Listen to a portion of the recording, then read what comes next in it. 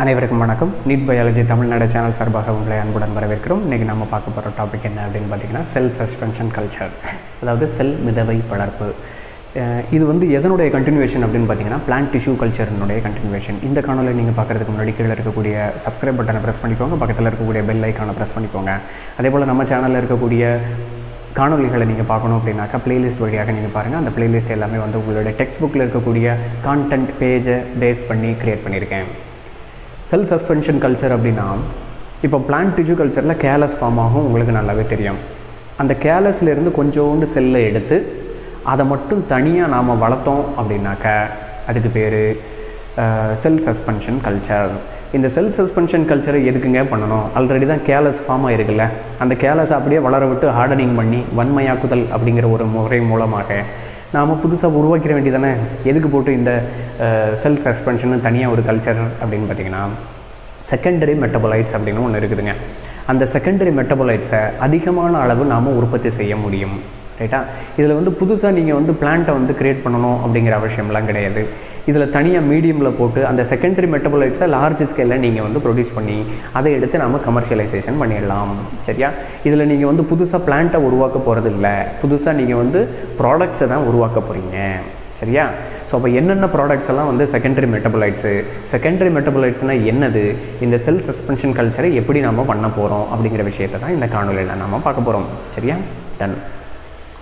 First of all வந்து பார்த்திங்கன்னா cell suspension கல்ச்சர்னால் என்னது, அதுக்கு உண்டான டெஃபினேஷனை லைட்டாக நம்ம சொல்லிடலாம். Single cells R small aggregates அப்படின்னு என்ன அர்த்தம்? ஒரே ஒரு செல் அல்லது கொஞ்சம் குரூப் ஆஃப் செல்ஸு, அது எல்லாத்தையும் இன்விட்ரோ கண்டிஷனில் லிக்விட் மீடியமில் போட்டு நம்ம வளர்க்க போகிறோம். லிக்விட் மீடியம் நல்லா ஞாபகம் வச்சுக்கணும். இந்த லிக்விட் மீடியம் அப்படின்றது என்னது? நாம் ஏற்கனவே அகார் மீடியமில் போட்டோம் அப்படின்னாக்கா அது சொலிடிஃபைடு மீடியமாக ஆகிரும். அந்த சொலிடிஃபைடு மீடியமில் வந்து க்ரோத் வந்து எப்படி இருக்கும் அப்படின்னு பார்த்தீங்கன்னா ரூட் சிஸ்டம் அதெல்லாம் ஃபார்ம் ஆகிடும் ஈஸியாக. ஆனால் இங்கே வந்து ரூட் சிஸ்டம் செம்மெல்லாம் ஃபார்ம் ஆகணுமா? வேண்டாம். அந்த செல்ஸ் மட்டும் மல்டிப்ளை ஆகி எப்படி வந்து பாக்டீரியாவில் வந்து நாம் ஈகோலையில் வந்து இன்சுலின் அப்படிங்கிற ஒரு பொருளை வந்து சுரக்க வச்சு ரீகாம்பினன்ட் டிஎன்ஏ டெக்னாலஜி மூலமாக பயோரியாக்டரில் வச்சு லார்ஜ் ஸ்கேலில் வளர்த்தமோ அதே போல் இந்த செல்லை எடுத்து, இந்த செல்லுலாம் எந்த செல்லு? ரீகாம்பினன்ட் டிஎன்ஏ பண்ண செல்லு, சரியா? அல்லது பிளான்ட் டிஷ்யூ கல்ச்சர் மூலமாக வளர்க்கக்கூடிய செல்ஸு, சரியா? இப்போ ஒரு பிளான்ட்லேருந்து ஏதாவது ஒரு பொருளை எடுக்கணும் அப்படின்னு வச்சுக்கோங்களேன். அப்போ அந்த பிளான்ட்டை நீங்கள் வளர்த்து அந்த பிளான்ட்டில் அந்த பொருள் வந்து எந்த இடத்துல உற்பத்தி ஆகிறதோ அதை மட்டும் நீங்கள் பறித்து அதுக்கப்புறம் நீங்கள் வந்து அதை ப்ராசஸ் பண்ணி அதை எடுக்கிறதுக்கு பதிலாக நீங்கள் இந்த செல் கல்ச்சர் மூலமாக செல் சஸ்பென்ஷன் கல்ச்சர் மூலமாக ஒரு பர்டிகுலர் செல்லை மட்டும் நீங்கள் எடுக்கிறீங்க. அந்த கேலஸ், அந்த பிளான்ட்டினுடைய கேலஸ் தான் அது. அந்த கேலஸை மட்டும் நீங்கள் தனியாக எடுத்து அதில் இருக்கக்கூடிய 1-2 செல்ஸ் அல்லது கொஞ்சோண்டு டிஷ்யூஸ் மட்டும் எடுத்து அந்த டிஷ்யூவை வந்து நீங்கள் லார்ஜ் ஸ்கேலில் வளர்த்து அதுக்கப்புறம் திரும்பி அதிலிருந்து அந்த சப்ஸ்டன்சஸை டைரெக்டாகவே நீங்கள் டிஷ்யூ கல்ச்சர் மூலமாக எடுத்துடலாம். டோட்டல் பிளான்ட்டையும் நீங்கள் வளர்க்க தேவையில்லை. இப்போ இந்த லிக்விட் மீடியமில் ஏன் வளர்க்குறோம் அப்படிங்கிறது உங்களுக்கு தெரிஞ்சிருக்கும், சரியா? இன்னொரு வாட்டி நான் சொல்லிடுறேன். லிக்விட் மீடியமில் ஏன் வளர்க்குறோம் அப்படின்னாக்கா புது பிளான்ட்டை வந்து நாம் உருவாக்க போகிறதில்ல, அதுக்கு பதிலாக அதிலிருந்து டெரைவ் ஆகக்கூடிய செகண்டரி மெட்டபாலைட்ஸை மட்டும் நாம் உருவாக்க போகிறோம், சரியா? ஸோ இப்போ நான் சொன்னதை வந்து திரும்ப தியரிட்டிக்கலாக வந்து எப்படி நாம் பண்ணலாம் அப்படிங்கிறத நான் சொல்லிடுறேன். ட்ரான்ஸ்ஃபரிங் எ போர்ஷன் ஆஃப் கேலஸ்லேருந்து ஒரு பர்டிகுலர் போர்ஷனை நீங்கள் எடுக்கிறீங்க, அதை லிக்விட் மீடியமுக்குள்ளே போடுறீங்க. போட்டதுக்கப்புறம் அந்த லிக்விட் மீடியம்னாவே வந்து அந்த நியூட்ரியன்ஸ் வந்து கீழே செட்டில் ஆகிடும் எப்போதுமே, கரெக்டாக? அப்போ அந்த நியூட்ரியன்ஸு கீழே செட்டில் ஆகாமல் இருக்கிறதுக்கு அந்த லிக்விட் மீடியமை வந்து நாம் ஷேக் பண்ணிக்கிட்டே இருக்கணும், சரியா? அது கண்டினியூஸாக வந்து அந்த ஷேக்கர்ஸ் அப்படின்னு சொல்லிட்டு சில மெஷின் இருக்குது, அந்த மெஷினில் நாம் வச்சுக்கிறோம். அஜிடேட்டட் அப்படின்னாலும் ஷேக்கர்ஸ்னாலும் ஒன்று தான். ரோட்டரி ஷேக்கர் அப்படிங்கிறது வந்து it is a machine which is used for the liquid medium for continuous agitation of the medium, சரியா? to spread all over the area of the medium, சரியா? to spread the nutrients all over the medium, ரைட்டா? இதை ஞாபகம் வச்சுக்கோங்க, ரைட்டா? அப்போது அந்த cells வந்து அந்த நியூட்ரியன்ஸை யூட்டிலைஸ் பண்ணி வளர ஆரம்பிக்கும். வளர்ந்து அதுக்கப்புறம் நாம் வந்து செகண்டரி மெட்டபாலைட்ஸை டெரைவ் பண்ணிக்கலாம்.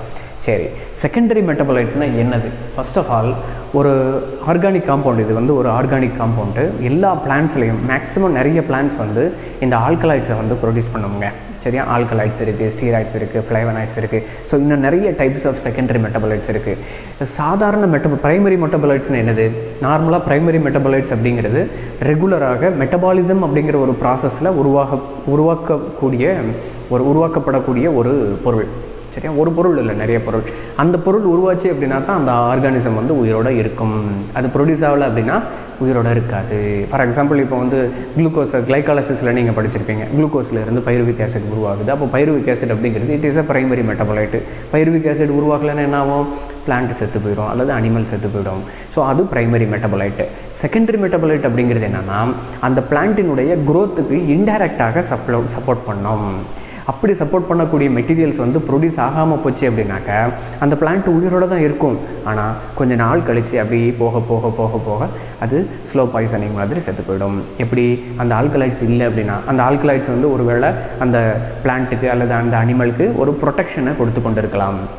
சரியா? ப்ரொடெக்ஷனை கொடுத்து கொண்டு இருக்கலாம். இதுக்கு நிறைய எக்ஸாம்பிள்ஸ் இருக்குது. அந்த எக்ஸாம்பிள் சொல்லிட்டேன் அப்படின்னாக்கா உங்களுக்கு புரிஞ்சிடும். ரைட்டா? ஃபைன். ஸோ இப்போ செகண்டரி மெட்டபாலைட்ஸ்னு என்ன அப்படிங்கிற விஷயத்தை சொல்லிட்டேன். இதுக்கு தியரிட்டிக்கலாக என்ன பண்ணுறாங்க, என்ன எழுதியிருக்காங்க அப்படிங்கிறத நம்ம படிச்சுட்டு அடுத்த ஸ்லைடுக்கு போகலாம். So organic compounds produced by bacteria, fungi, plants. சரியா? பாக்டீரியா, ஃபங்கை, பிளான்ட்ஸ் இந்த மூணு தான் வந்து பார்த்திங்கன்னா அந்த செகண்டரி மெட்டபாலைட்ஸை வந்து லார்ஜ் ஸ்கேலில் வந்து ப்ரொடியூஸ் பண்ணுது அதனுடைய ப்ரொடெக்ஷனுக்காக. ரைட்டா?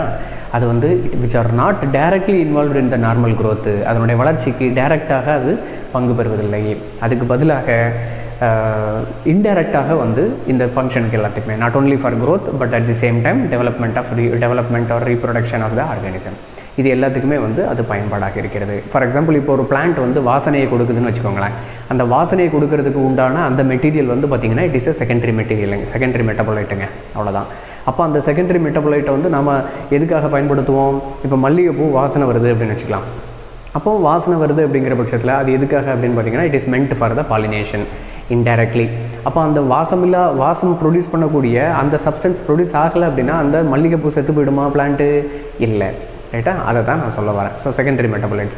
இப்போ நாம் வந்து என்ன பண்ண போகிறோம் அப்படின்னாக்கா அந்த மல்லிகைப்பூ இருக்குது அப்படின்னா அதில் ப்ரொடியூஸ் ஆகக்கூடிய அந்த சப்ஸ்டன்ஸ் இருக்குல்ல, அந்த சப்ஸ்டன்ஸுக்காக நீங்கள் வந்து அந்த ஜாஸ்மின் அப்படிங்கிற பிளான்ட்டை வந்து டிஷ்யூ கல்ச்சர் பண்ணி அதுக்கப்புறம் வளர்த்து அதுக்கப்புறம் நீங்கள் வந்து அந்த நறுமண பொருளை வந்து நீங்கள் எடுக்கிறதுக்கு பதிலாக அந்த ஜாஸ்மின் பிளான்ட்டினுடைய கேலஸ் இருக்குல்ல, அந்த கேலஸ்லேருந்து கொஞ்சோண்டு டிஷ்யூவை மட்டும் எடுத்து அதை நீங்கள் லிக்விட் மீடியமில் வளர்த்து நீங்கள் அந்த ஜாஸ்மின் உண்டான நறுமண பொருளை லார்ஜ் ஸ்கேலில் நீங்கள் தனியாக ப்ரொடியூஸ் பண்ணிக்கலாம், அந்த மல்லிகைப்பூ பிளான்ட்டை உருவாக்காமல். இதுதான் செல் சஸ்பென்ஷன் கல்ச்சர்னுடைய தாத்பரியம்.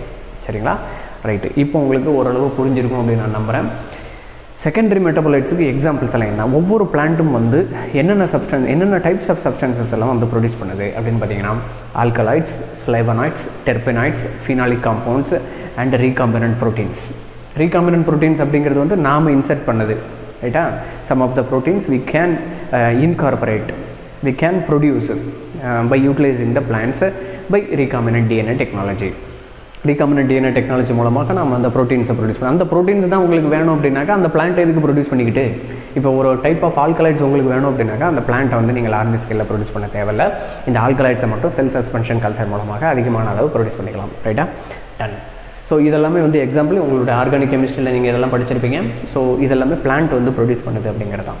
நெக்ஸ்ட் வந்து பார்த்திங்க அப்படின்னாக்கா த வெல் நோன் எக்ஸாம்பிள். நீங்கள் வந்து நறுமண பொருட்கள் அப்படிங்கிறதெல்லாமே விட்டுட்டு மருந்து பொருட்கள் அப்படின்னு நீங்கள் மைண்டுக்கு வாங்க. நிறைய தாவரங்கள் வந்து பார்த்திங்கன்னா இந்த செகண்டரி மெட்டபாலைட்ஸை வந்து ப்ரொடியூஸ் பண்ணுது. They are all மெடிசினலி important plant. They are economically as well as மெடிசினலி important plants. அதில் ப்ரொடியூஸ் ஆகக்கூடிய அந்த சப்ஸ்டன்ஸை வந்து நாம் லார்ஜ் ஸ்கேலில் வந்து ப்ரொடியூஸ் பண்ண முடியும். For example Catharanthus roseus. Catharanthus roseus அப்படிங்கிறது வந்து என்ன பிளான்ட்டு? நித்திய கல்யாணி அப்படின்னு சொல்லிட்டு ஒரு பிளான்ட்டு. அதில் indole alkaloids அப்படின்னு சொல்லிட்டு ஒரு சப்ஸ்டன்ஸ் இருக்குது. இது வந்து ஆன்டி கேன்சரஸ் ப்ராப்பர்ட்டியை கொண்டு காணப்படுகிறது பாருங்கள். ரைட்டா? நார்மலாக வந்து இந்த ஆன்டி கேன்சரஸ் ப்ராப்பர்ட்டி இந்த பிளான்ட்டில் இருக்குது அப்படின்றவே வந்து நமக்கு தெரியாமல் இருந்துச்சு ரொம்ப நாளாக. ஸோ அதுக்கப்புறம் தான் வந்து லேட்டஸ்ட்டாக நிறைய சயின்டிஸ்ட் வந்து இதை கண்டுபிடிச்சி ஆன்டி கேன்சரஸ் ப்ராப்பர்ட்டி வந்து இந்த Catharanthus roseus. இதுதான் Catharanthus roseus. நார்மலாக வீட்டு வாசல்லாம் சின்னதாக வளர்ந்துக்கிட்டு இருக்கும், பார்த்துருப்பீங்க. ஸோ இந்த மாதிரியான பிளான்ட்லேருந்து நாம் வந்து indole alkaloidsஸை வந்து நாம் டெரைவ் பண்ண முடியும் செல் சஸ்பென்ஷன் கல்ச்சர் மூலமாக. சரிங்களா? இதை ஞாபகம் வச்சுக்கோங்க. இதுக்கு அடுத்தது இந்த செல் சஸ்பென்ஷன் கல்ச்சரில் என்னென்ன மெத்தடை வந்து நாம் பயன்படுத்துகிறோம். எந்த மெத்தடை நீங்கள் பயன்படுத்தினீங்க அப்படின்னாக்கா இந்த செல் சஸ்பென்ஷன் கல்ச்சர் வந்து என்ஹான்ஸ் ஆகும். ரைட்டா? வேகமாக வளரும் அப்படிங்கிறத நாம் பார்ப்போம். சரியா? ஸோ இப்போ இது வரைக்கும் நம்ம என்ன பார்த்துருக்கோம் அப்படின்னாக்கா செகண்டரி மெட்டபாலைட்ஸ்னால் என்னது, செல் சஸ்பென்ஷன் கல்ச்சர்னால் என்னது, அதை எப்படி பண்ண போகிறோம் அப்படிங்கிறத நம்ம பார்த்துருக்குறோம். சரியா? பலருக்கு சேவை செஞ்ச நீயும் ஒரு ஹீரோடா, ஒரு கைப்பிடி சோறானாலும் ஷேர் செஞ்சு பாருடா.